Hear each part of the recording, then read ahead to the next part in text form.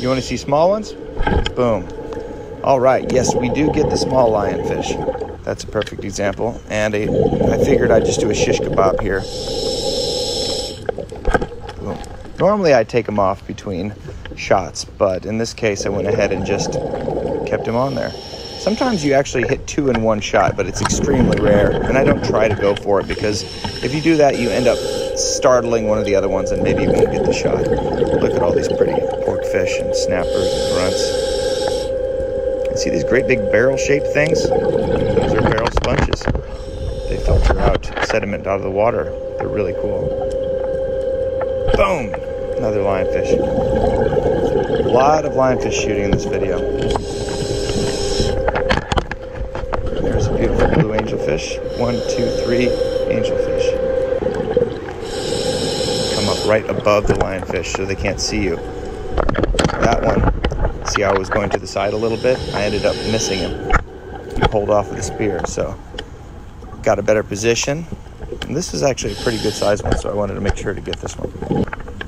Pull him out of the hole.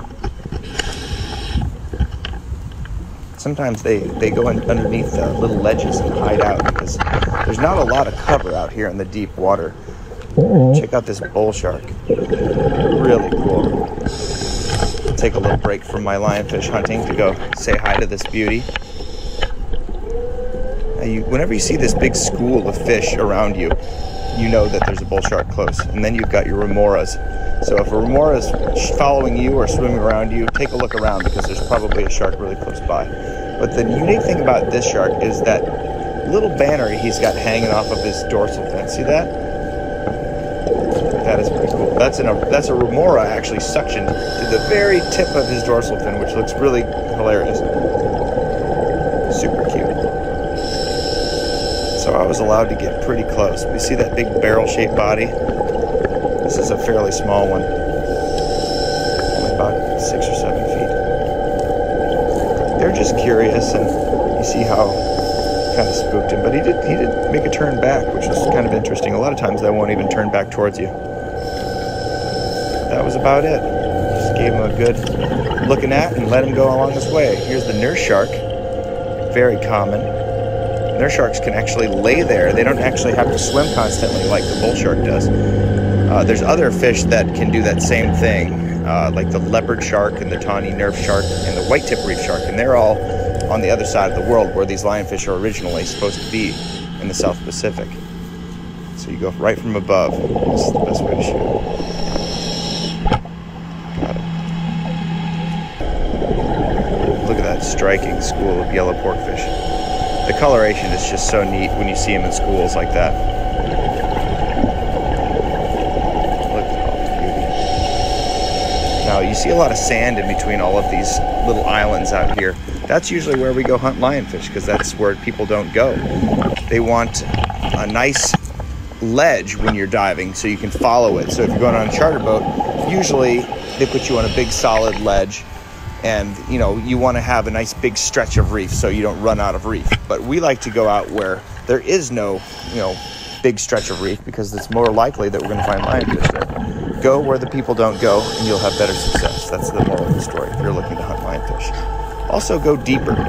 People don't go deeper very often, so if you go out to 70 to 110 feet, right around there, you'll definitely find some more. But you need reef. They are not going to be there if there's no fish to eat. Look at this sock puppet. Very docile green moray eel. Super cute. Moray eels have they have sharp teeth, whereas there's other types of eels that eat more crabs and shelled creatures, and they have rounded teeth for crunching these shells. So this is a fish catcher moray eel.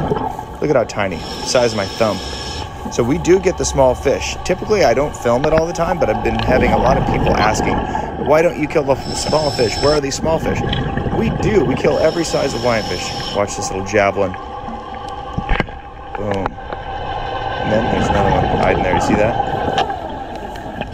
You can see evidence of humans all over. Look at this rope. A lot of times people commit crimes. They will anchor on the reef. Now, it is illegal to do this. It's never enforced because I guess nobody cares. But When you anchor on the reef, it destroys the reef, obviously. You're putting a big metal object and scraping it along the reef.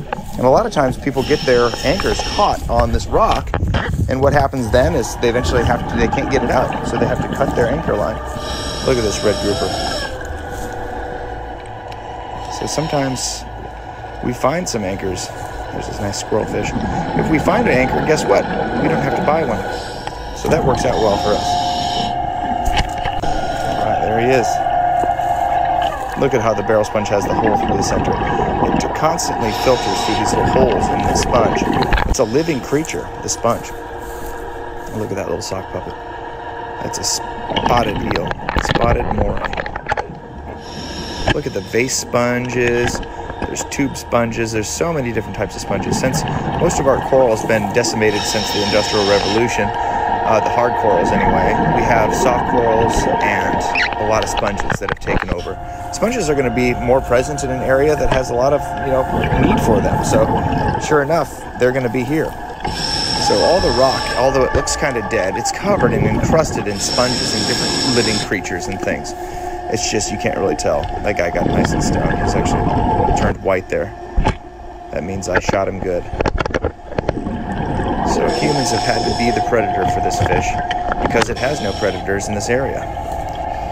In every trip, on average, we catch about 100 lionfish, sometimes over 200. But every lionfish represents the death of 5 million reef fish. So if we were to let these fish live in their lifetimes, all of these 100 lionfish would end up eating 5 million reef fish. So we're saving 5 million reef fish every time we go out, pretty much is the moral of the story. So the more we go out, the more reef fish we keep from being eaten, and other species, other predators have more food to eat. All these fish can then grow up to be healthy reef fish instead of being decimated by this lionfish. You see this guy? The red grouper is helping me to find my prey here. The red grouper likes to go in the holes and actually spot out what I'm trying to shoot, which is always the lionfish. He's a super big help. Look at, he's like, he's right here, man. He's right here. Get him. The red groupers are so smart. Here's some amberjacks. And red groupers are so docile. They'll just sit there and watch you. They're curious and they're so cute. I really enjoy the company of a nice red grouper. Look at all this pretty fish everywhere. There was so much life. I've noticed since we've been taking lionfish out, we're seeing a lot more small fish, and we're seeing a lot more fish in general. So it's just, the whole reef is becoming healthier and healthier the more of these invasive species we remove. There he is, my little friend. See, I missed that guy. And look at him go. He's got his spines out to protect him, and I just keep missing. I can't shoot this guy for the life of me. Look at him go. I'm into deco right now, so I've overstayed my welcome. My nitrogen is getting pretty saturated, so I ended up having to do a pretty long deco stop because of this little ornery devil. So I ended up getting him, but it was such a fiasco, I had to not even film it. But here's a couple more here. Boom. You see those big sheets of orange and red? Those are actually a weird seaweed from the deep or somewhere else. They don't actually grow around here. I think they are probably from really deep in the ocean. That's my guess. But you just see big sheets of it floating by out of nowhere for some reason. It's kind of interesting. Boom. So we nailed a lot of fish today, but unfortunately most of them were small, so we only had about 23 pounds to look at how small that one is. Watch, he actually swims out. There he is. I had to shoot him again. He got away from me. I tried to feed him to those triggerfish, but they didn't want anything to do with him. Another tiny one. Let's see if I can get this one. Oh, got him. Perfect. Look at how tiny. That's a 10-inch. Those little barbs are 10 inches long. So you can imagine he's only about 2.5 inches. So to shoot that with a big pole spear like that, not to brag here, but it takes some practice. Later, guys. Thanks for watching.